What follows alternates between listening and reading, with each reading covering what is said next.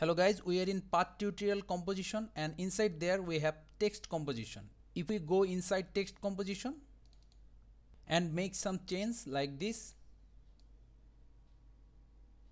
we don't know how it looks inside the main composition or for us the path tutorial. Let's see. Now it's looking totally odd. So what's the solution? It's really simple. So we are inside path tutorial and here is our path tutorial composition. Click on this lock icon. Then go inside the text composition. Left click and hold the text composition and drag it at the sideline in this sidebar and release. Now we can see both path tutorial composition and also the text tutorial. So let's see how it's helpful.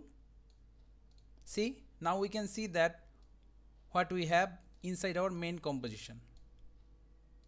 And how can we go back to normal? Just close this window, unlock. Now we are back to normal setting. So thank you guys, see you on the next tutorial.